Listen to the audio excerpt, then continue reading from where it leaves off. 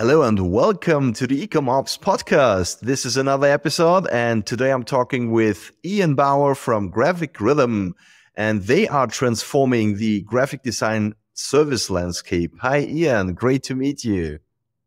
Thanks for having me. It's great to be here. Yeah, absolutely. I mean, we are talking so much about e-commerce here and about operations and about technical things. And I'm really happy that we have today here a design topic, not even just design. I mean, we're also talking about owning customers. I'm pretty happy to learn more about that. And Ian, tell us a bit more about yourself. What are you doing and how did you land up in the design world, tied to e-commerce especially? Well, so it's an interesting story. I'm not a designer. I'll say that right off the bat. I don't even have Photoshop installed on my computer, just to give you an idea.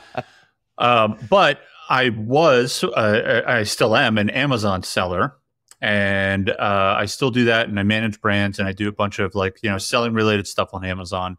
And in the course of that, naturally you need a graphic designer. If you're going to optimize your listings, if you're going to try and sell more stuff on Amazon, you need to, create gallery images and A+ content storefronts. So I always had a staff designer on my team.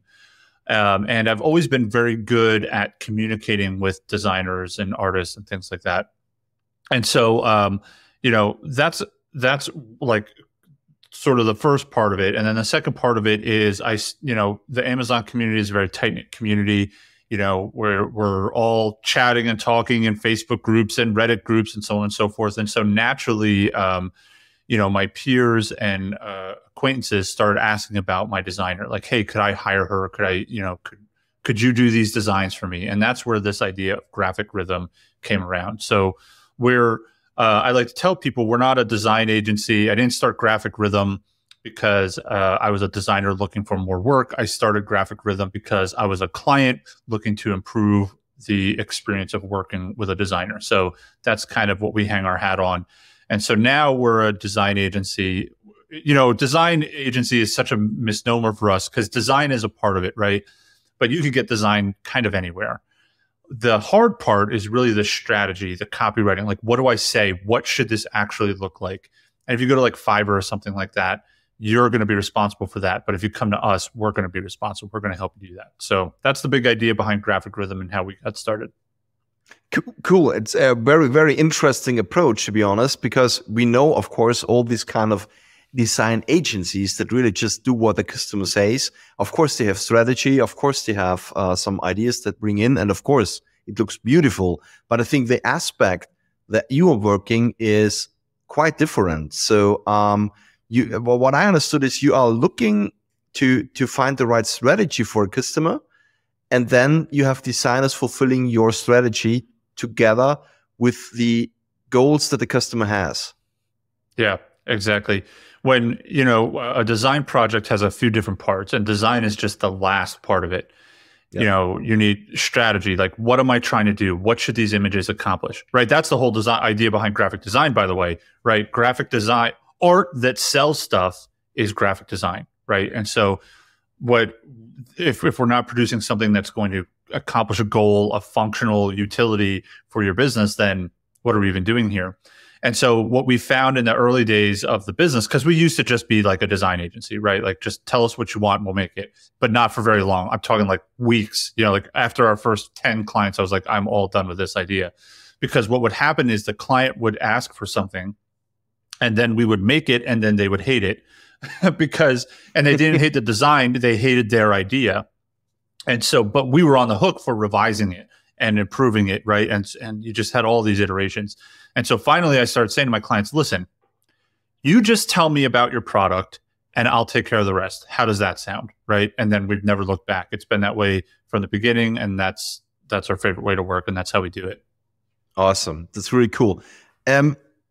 Why is this so important, especially for Amazon, but also in e-commerce in general? Why is that so important? I mean, I take a picture of a product. Of course, picture needs to be nice, and you need to blur the background or remove the background, and you have different shots, and maybe you have a 3D image turning around and video.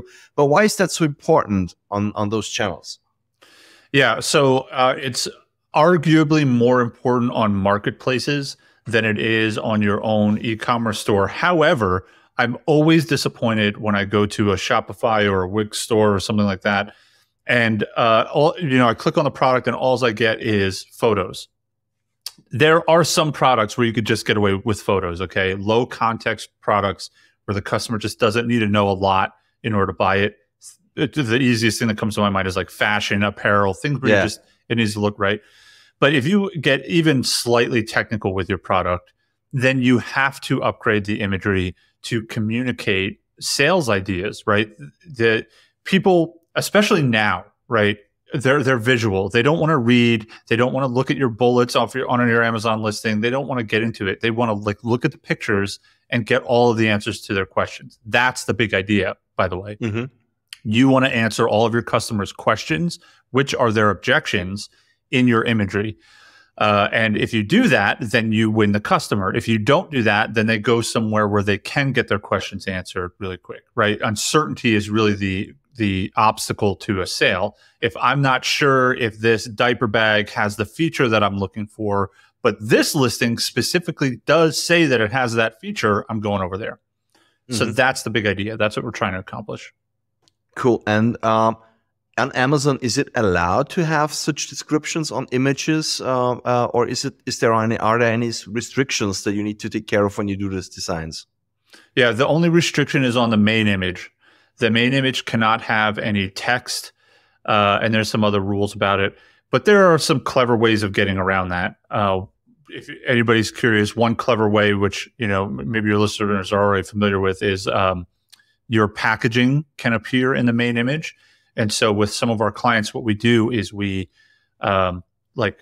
design in virtual space their packaging that has marketing messages on it, even if they never actually ship in that packaging. And then we put that in the main image so that you can get that click. There are other restrictions, like you can't have reviews on there. You can't make certain claims.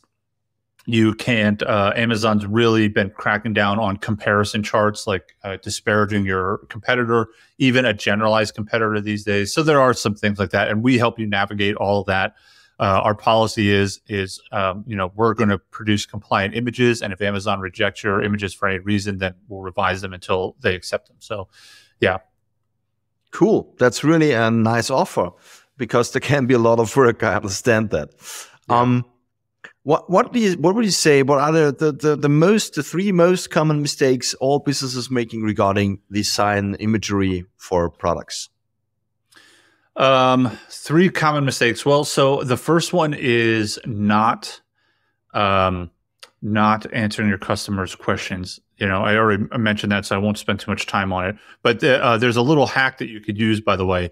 If you're looking on an Amazon listing, you can go down to the question and answer section, which has become annoying to access these days. They changed it so that instead of listing all the questions, you have to search for a question and it just brings it up.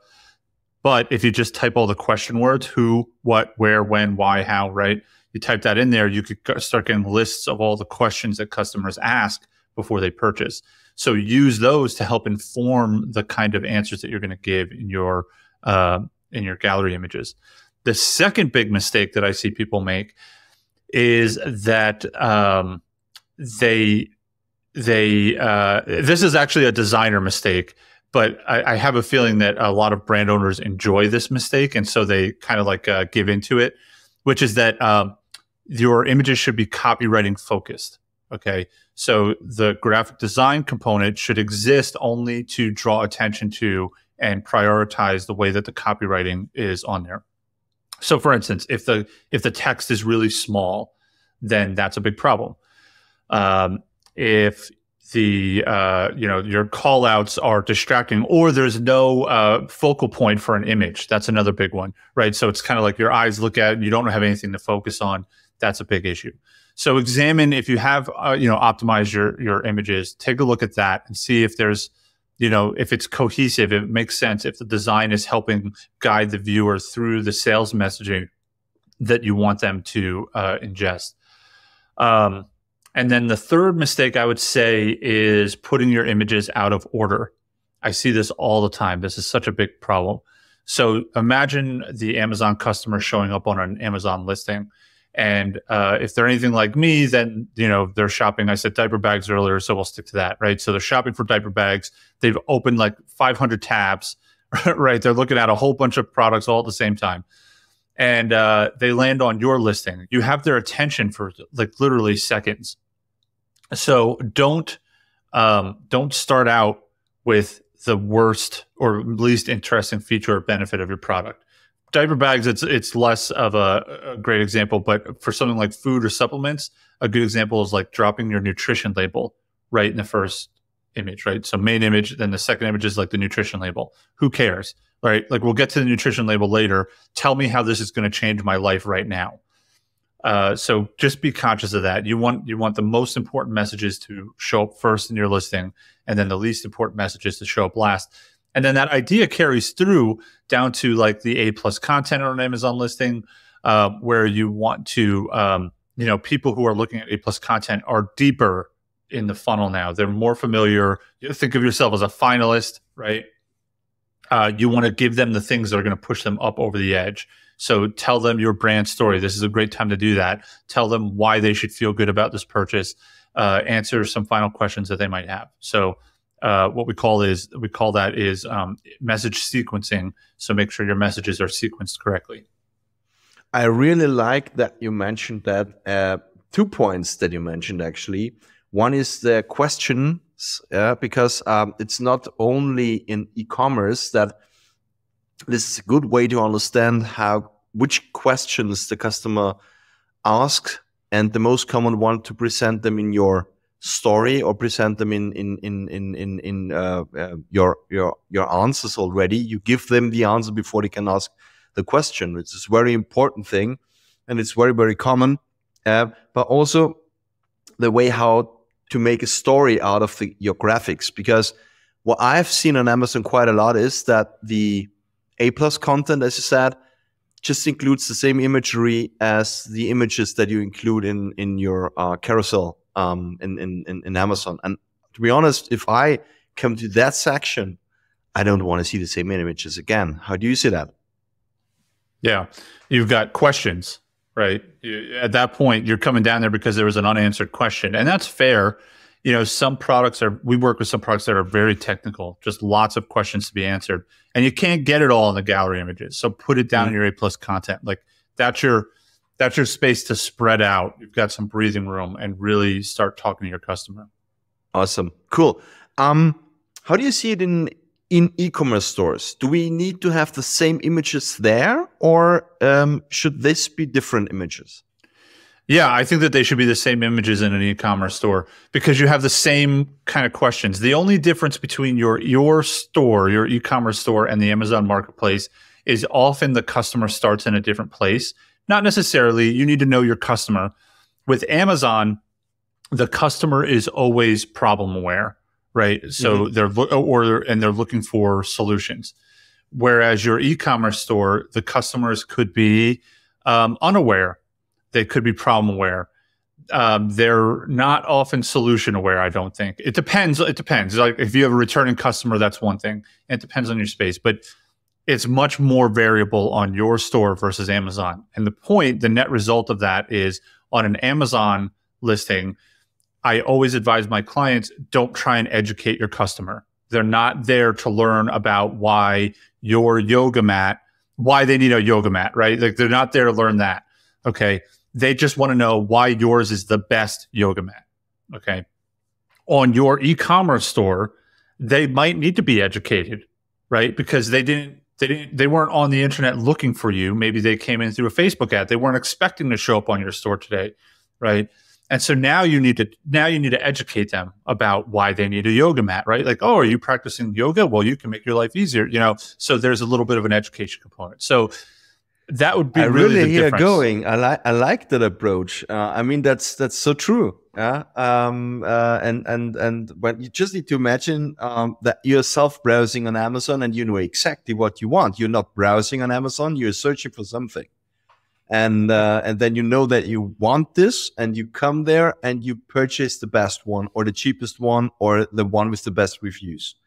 And on a store while browsing, of course, you might need to know a bit more of information. So that's really good guidance. How do you see the role of AI in the design world? So is AI something that will help us, or is it just the output that is delivered by a designer actually? Yeah, so I mean, AI is definitely a threat to our industry, like as designers, as copywriters.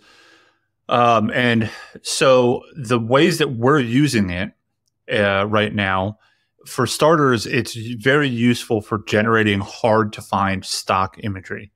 Uh, you may know this, you may not know this, but there are certain stock images that just don't exist. A good example, I actually happen to have a really handy example, is we're working with a brand and they sell products exclusively for law enforcement and military personnel. Well, it's actually illegal to have stock photos of like an NYPD officer or somebody in the Marines or somebody in the Navy. And the reason it's illegal is because all their uniforms are trademarked, right? Their symbols, all that symbology on their uniforms is all intellectual property, and you can't use it without the permission of those organizations.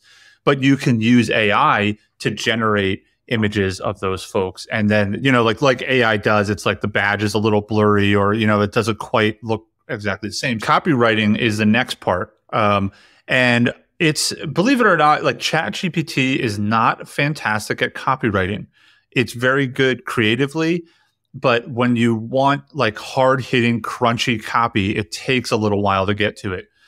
So we use it for idea generation, but then our copywriters are taking those ideas. It just helps us do what we do faster, I guess is the big idea. It helps us iterate through a bunch of ideas, think in different ways, and then then go take those ideas and do it on our own. Yeah. And I can completely underline that as well. We have the same experience when we do use ChatGPT. It can do a great job, but it's very good at giving ideas. Yeah. And the finalization still needs hands-on. Although I have just heard that Elon Musk said 2026 the AI will be more intelligent than the intelligent person on this planet or so. It was just a couple of days ago. I believe it. You see how quickly, like the difference between ChatGPT 3 and ChatGPT 4 was unbelievable, right? It's exponentially getting better. And we know that, right? We've been using, we used to use Midjourney to generate images. Yep. Now you could just generate it right in ChatGPT. And one of the things that it's terrible at, which is our saving grace for the moment, is it can't generate text very well. Like if you ask it to make a logo, it'll misspell everything, or, there's no way to really put copywriting on there, but it'll get better at it, and I think that really not just us, but everybody is going to have to kind of rethink how they do business. At least for a minute, you're still going to value having an advisor, like somebody who's done it, somebody who knows what they're doing. You can ask these AI tools to develop creative assets, but when it comes to the actual strategy and ideas behind it and that human connection, I think it's going to take a while before it gets good at that. So we've got a little bit of time on that. Yeah, absolutely. Cool. And there's one thing that you mentioned earlier today when we had our pre-chat before we started recording, and it's something that is always so critical and important: owning your customer. And you had some thoughts on that, and I would like to talk about this with you a bit. So, if you are listening to this and you're an Amazon seller, then you're probably painfully aware of what's going on with Amazon fees. They just introduced all these placement fees. Just last week, they introduced a whole new fee. I can't remember what it was. Removal fees. And so, it's getting painful to sell on Amazon. In addition to that, Now this is anecdotal, but I feel like suspensions have been increasing as well. Now that could just be me. I work with a lot of Amazon sellers. My clients are getting suspended, just for stuff that's not even their fault. And so, I find myself thinking, like, how can I help? Like, what can I do to be a service to our customer base, who are almost all Amazon sellers? And the real answer to this, whether you don't worry with Graphic Rhythm or do it on your own, but the big idea is it's time to own your customer. That's the big idea, that we really just have to use Amazon for what it was probably always should have been used for, which is traffic generation, to generate traffic back to you, back to your website. And so I would really encourage you to think about how you can own your customer. And the way that we're helping our customers do this is by building a funnel that moves your Amazon customer out of Amazon and onto your own email list in a completely compliant way. So nothing black hat here, nothing gray hat, nothing even remotely risky whatsoever. It's all 100% in the books. And it's super simple. It's something that you've heard about before. It's something that you may have done. Whether or not that's been effective or not is give them an offer when they buy your product.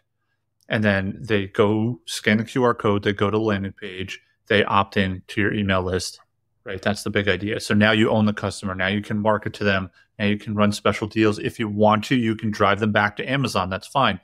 But the point is you have their email address. You can talk to them one-on-one. And so that's been on my mind a lot lately. That's what I've been talking to my customers and clients about, and helping them own their customer. And did you try that already with customers, and how does it work? I mean, what do you offer, especially on your QR codes or on the sheets? Is it a package inserts that you put in that they then put out and see the QR code and run it to a sweepstake, or what are your ideas behind that concept? Yeah, so I'll preface by saying that at Graphic Rhythm, we have designed hundreds and hundreds of websites for our clients. We've designed hundreds and hundreds of inserts. Like, we're very, very deeply embedded in this. We've only very recently, though, put all of these things together into a package to build the whole funnel for you.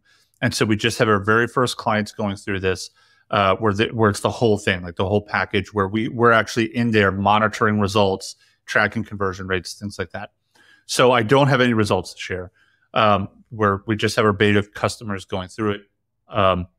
However, the ideas that we're focusing on is, first of all, you want what I call an irresistible offer, right?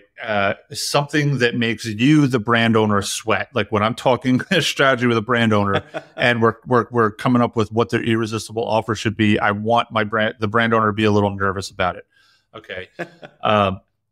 Ideally, it doesn't cost you money, but if it does cost you a little money, that's okay. All right. Definitely not more than $1, probably not more than 50 cents. We're talking like 10 to 15 cents. Think of it like a lead acquisition cost. Okay. So you don't want it to be too super expensive, but think about unique offers. Can I give away, if let's say it's a supplement, right? Can I give away the supplement they just bought for half the price they just paid if they go sign up? Maybe it's something like that. Maybe it's something complimentary. I'm working with one brand owner where they sell a product, and then they actually have a complimentary version of the product. It's socks, right? The complimentary thing is socks. And I said, well, could you take one pair of socks out, and could we sell that for $5, which is like a 75% discount on the price or something? And he's like, oh, yeah. So that's what we're going to try over there. With a supplement brand we're working with, they're going to bottle smaller portions of the supplement, so like 10 or 20 capsules in there, and then offer that for a very low price. If you're one thing that I would say is, a lot of people listening to this are probably very sophisticated marketers, and they're saying to themselves, oh, this sounds like a lead magnet. Right? So some kind of ebook that you're going to give away, or guide, or something like that. And I would agree with you with one asterisk, which is it has to be an irresistible offer, right? Yeah. It cannot be something that's just sounds nice, right? So if you sell a yoga mat, a collection of 10 most popular yoga positions is not going to convert, because you could go to YouTube and get that. It has to be irresistible. It has to be juicy. They have to look at it and think to themselves, I would be an idiot if I didn't go scan this barcode and go do this. So there are places for this kind of thing where you can create an incredible guide that is just so useful. I don't have a handy example, but it should be irresistible if you decide to do a knowledge product. So just keep that in mind.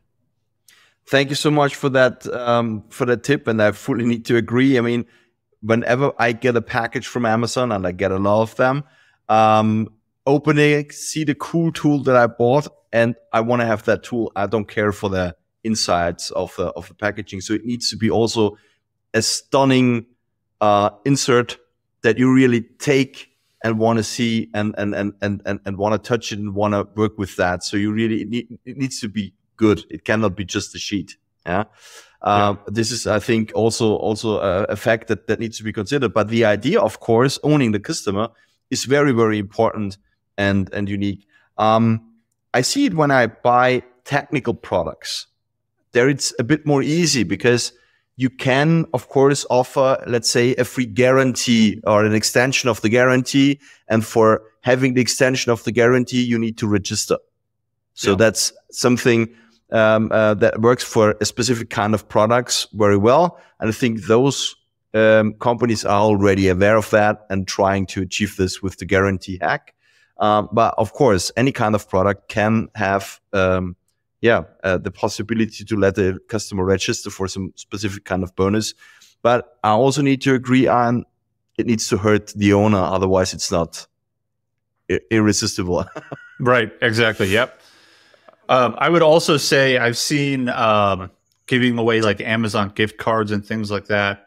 Yeah. I would be really curious to see how effective they are. I personally have never, ever felt compelled to give my email address for a $5 Amazon gift card. I never have. And so I would try and avoid that. And one thing I would add on to when you're doing like a warranty or a guarantee kind of thing, I think that, Amazon customers are getting more sophisticated, and they know that Amazon will just give them their money back, right? Like, I don't need to sign up for this. Amazon will just give me my money back. So just find a way to make it more compelling. Like, hey, register for your warranty and get a free gift or something like that, or something else to kind of compel them along. Perfectly. Thanks so much, Ian. It was really a pleasure. As usual, my last question of the day is: who has taught you the most about e-commerce in your career? Who has taught me the most about e-commerce? Well, actually, I would probably say my mentors, Dan and Dylan from The Wholesale Formula. That's where I got started, was doing stuff in my business was based on that, The Wholesale Formula. So those guys by far have taught me the most. Awesome. Sure. Thank you so much for your time. It was really a pleasure. And I really liked your concepts and ideas around graphic design, actually, that it isn't just design or the thing that is the final outcome, the things we see, but also the strategy behind that. So to really tell a story to the people seeing the designs, to really give them the informations that they need to make the purchase in a series of design elements that you're using step by step in the gallery of Amazon, step by step in the A+ content, and also having different imagery and different design concepts on website for explaining, and on Amazon or marketplaces in general for convincing. And there are so many things to learn. Thank you so much, and good luck with your own your customer strategy. Thank you so much. And that's it for this episode of the Ecom Ops Podcast. If you enjoyed listening and would like us find and interview more e-commerce operations experts, please search for Ecom Ops Podcast in your favorite podcast listening app and then subscribe, rate, and review. Until next time,